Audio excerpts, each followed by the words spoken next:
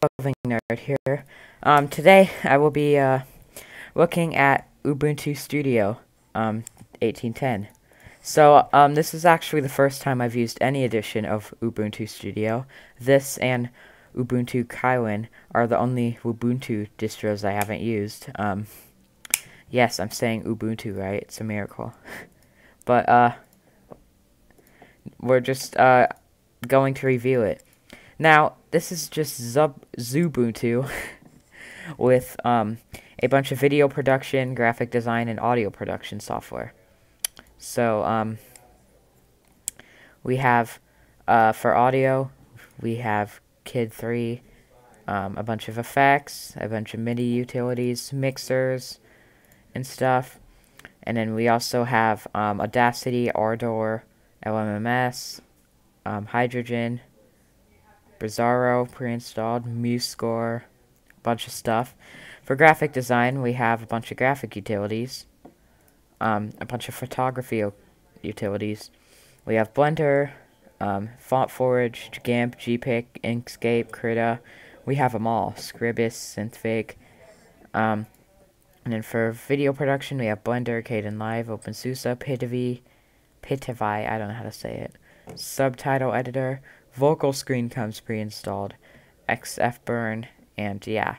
So, comes with tons and tons of different stuff. It even comes with a couple games, Mines and Sudoku, although I installed Steam myself. And then, sorry about that. And we also have Firefox, Internet DJ, media playback stuff, Office stuff. Yeah, it has everything. It also has Ubuntu Studio controls, so you can do performance or power save, and then Intel Boost, not sure what that does, but, and then we have audio settings, so, and then we also have Ubuntu Studio Meta installer, so you can install different stuff. Now the Ubuntu Studio Meta installer, this is the thing that distinguishes it from other distros. As a matter of fact, I honestly don't think this should be a distro. I think XFCE wasn't a very good choice. I think Mate would be better, but also some people might want this on a KDE environment. So I feel like Canonical, instead of making this distro, they should have just made this and made it so you can install everything on the other distros with this. That's what I think they should have done with this. So yeah. Anyways, should you use this? Maybe. If you're into audio production, video production, or graphic design, if like those are your jobs or something, this might be a good distro. However, I think Mate should have been a better choice, and this is just Ubuntu with all this extra stuff. And let's say you only do graphic design, it'd be kind of bloated to have the audio production and video production stuff too. I will admit though, it does ask you what you want in the installer. So I installed everything just for the sake of this review, but if you want to, you can make it so you only get the graphic design stuff, which is a nice feature.